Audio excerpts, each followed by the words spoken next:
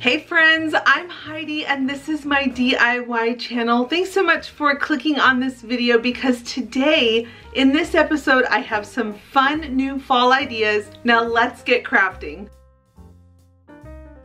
For this video, I'm going to be focusing on these beautiful, warm, earthy fall tones. I think that they are so beautiful when they all come together. And I really want you as my viewers to be able to see that there are so many options out there when it comes to color and what you bring into your home. So I hope these colors inspire you with these 5 projects I'm going to be sharing today. Project number 1 cost me $5 to make, probably even a little under that. And we are going to be using this free printable that I designed for all of you. It will be linked down below in my description box so you can get to it. And I'm also going to link these little wood bumps that I picked up from Amazon that I just love, and that was included in the price because there were 400 in the pack that I purchased, and I used just a little under the 100 that I used from this one particular pack. Now I'm going to start by taking my fabric and I'm going to just stretch this over the canvas that I picked up from the DT, and just make sure you pull it nice and tight to get out any wrinkles that you have and to make sure it is really just snugly on your canvas board. Then you're going to cut off any extra fabric and fold in the sides to create a nice clean edge. And I used some of this drop cloth scrap fabric that I had to just make the back look nice and tidy and finish. Then we're going to flip it over and glue on that free printable. And once we have that on, we're going to create a wood frame around it using some of these large tongue depressor sticks. Cut them down to size, making sure that they all match up nice and neat, and make sure you account for them not being too wide or too long where it meets up to the sides of that free printable so you don't see the white coming out from underneath those sticks, so it creates that frame look. Then I painted them all this pretty soft gray color. And once I had them all glued down and in place, I came back in with these darling wood bumps and I just framed on top of those wood sticks from earlier. And this adds the most beautiful texture and high-end look to this project. At the very end, we're going to put on the ribbon at the back, conceal it between the 2 fabrics so it has a nice finished clean look, and then simply add a bow to the top. And it is ready to be hung up for this fall season.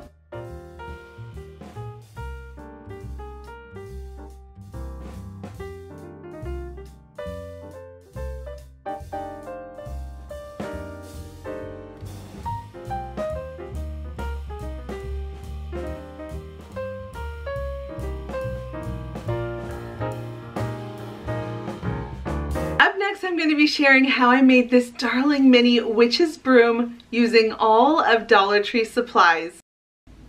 This project is going to cost me just $3 to make. I'm going to be using this hula grass skirt, this wood round, and a dowel from a plunger, all from the DT.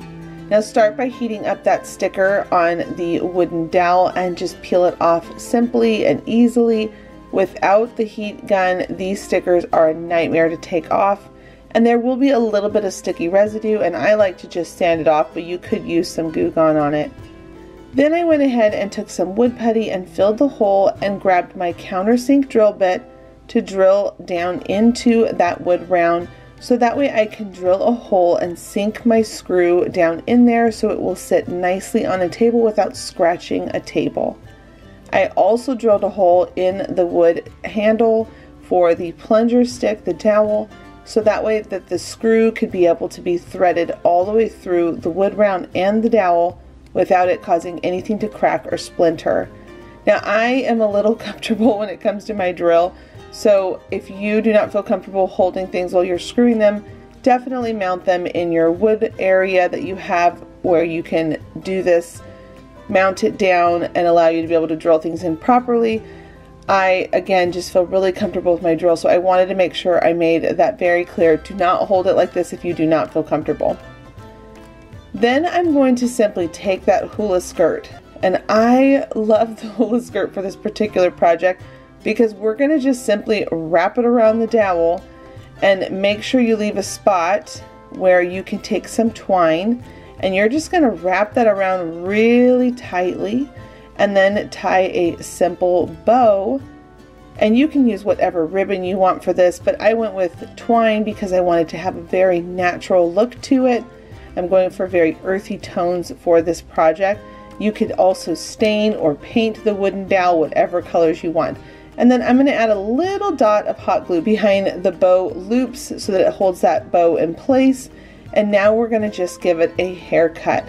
I'm going to be keeping and holding on to the rest of this because I'm actually going to use this raffia for another project. And then once I pushed that off to the side, I went ahead and came back up to the top of that hula skirt, and I'm going to cut off the excess where that twine was wrapped with the raffia to hold it all in place. And after that, it is the most darling witch broom you've ever seen for just $3.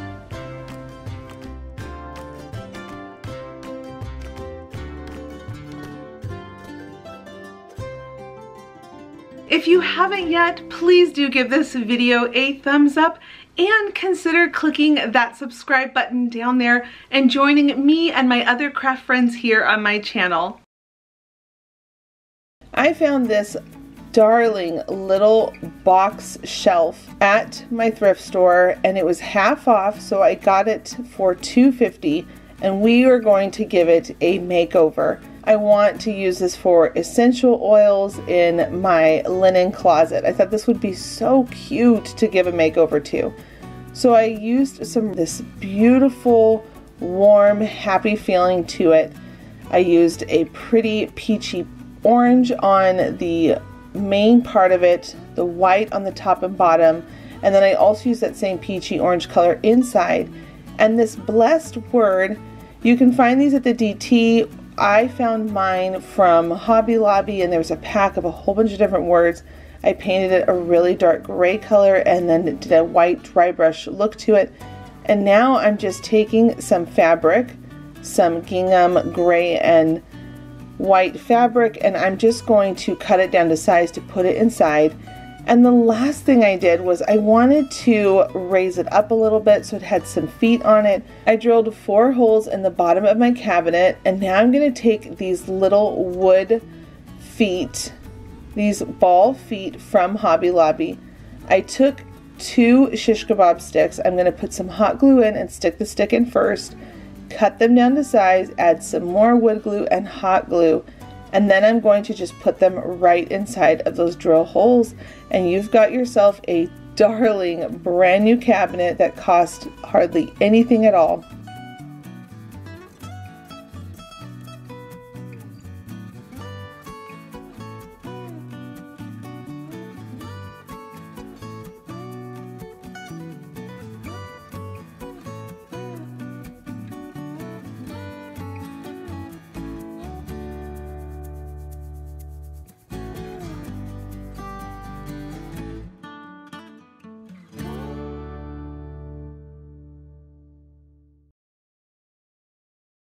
This project only cost me $2, and I wouldn't even say it was that because this was scrap fabric that I had from a previous project. So we are going to take some paint, whatever color you want. I'm going to go with this deep burnt orange color, and we are going to not necessarily dry brush, but it's the same technique, is where you are working the paint by rubbing your paintbrush into the fabric, and it will start to pick up all of that color into the fabric. Now the more you do it, the stronger the color gets, but I wanted mine to look old and rustic for the fall. So I'm now, once it's all dry, going to come back in with my jumbo permanent marker from the DT, and I'm going to draw on a face of a little pumpkin that's just so happy. And then once it's all done being drawn on, I'm going to take my hot glue, and you could sew this. I'm a big fan of sewing. I know some of you on here don't know how to sew, so I wanted to show that hot gluing is definitely an option. But make sure when you hot glue that you massage the glue into the fabric, and I would definitely recommend protecting your finger on this part because the hot glue can come through the fabric since it's got such a meshy feel to it. It can come through and burn you. Once the hot glue is all dried and everything is locked into place, you can go ahead and take your little gunny sack pumpkin and you can flip it around. This turned into the easiest project, and it is just so darling. And you can make these in any size that you want with any scrap fabric you have. I decided on the smaller one not to do a face on it, so I have one with the face and one without. And now we're just going to simply stuff them, and we are going to just use some batting. I actually buy this particular batting at the end of every single Christmas season when they're getting rid of all of their fake snow, and I get a deal of a deal. That's how I always end up picking up this for so cheap. I think I bought a giant bag for like $1.50, $2, which batting normally can be very expensive. Then I'm going to take some twine from the DT, and I'm going to bundle it up at the top, and then I'm going to take that twine and I'm just going to wrap it around nice and tight, but not too tight because we're going to be putting a little stick down in there. But before I do that, I decided I wanted to add on a nice double knot to keep it in place. And then I also wanted to make a thicker bow. So how I do is I take my 4 fingers and I wrap the twine around about 5 or 6 times so it's nice and thick. I tie a knot so it keeps them all in place. And then with some hot glue, I just go ahead and glue that right on where I had the other knot. And it really just makes it look so high-end with this thick, beautiful bow on here. Now I go ahead and I hot glue my twig down in there that I found in my garden.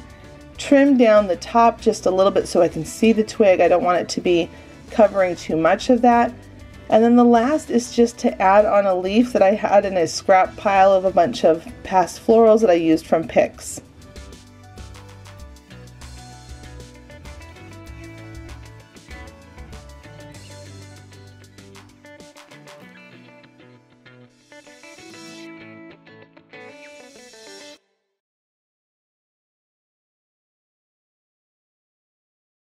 This project cost me $15 to make. Now I will say you could definitely make it much cheaper if you already have a whole bunch of fabric on hand.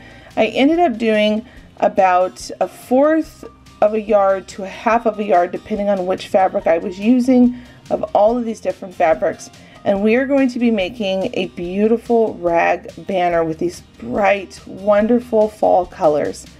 So I'm going to take a twine that I want to be a certain length. You can make it whatever length you want. And I'm going to add on just 2 loop knots on the ends of this twine so that we can be able to hang it up and have a nice loop to be able to put that on a hook or a nail, wherever you decide to hang this up in your home. And I'm going to cut off the extra and make sure it's nice and tight. And now I'm going to start taking the fabric and I'm going to rip it. So it's really easy to do this. You're going to find the grain of the fabric, and you'll know right away which way is the grain, because when you try to do this, one way will rip so smoothly and the other way will struggle. Once you've ripped everything up, go ahead and you're just going to loop on those fabrics. So I make it like the shape of a U, put it on the twine, and then I bring the ends through the loop so it's holding onto the twine. And then I just continue to do that. I create a pattern of how I want them to look, and I just stick to that order, going through all of the fabrics and repeating that pattern over and over again from one side over to the other end. And when you're done, this statement banner is the most beautiful banner and can be hung up all over your home. I just love it so much, and I hope you will give it a try.